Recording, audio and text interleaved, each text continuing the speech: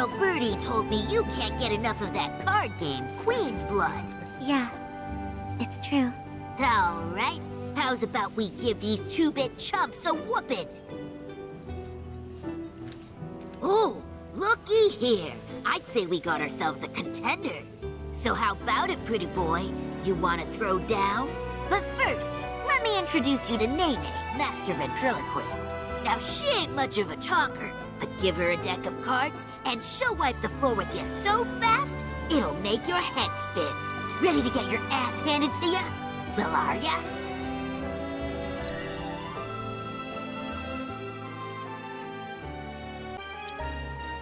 Phew, this guy packs one hell of a punch. But hey, you can't win them all. Besides, what really matters is you were brave enough to take on a bona fide card shark like Pretty Boy here.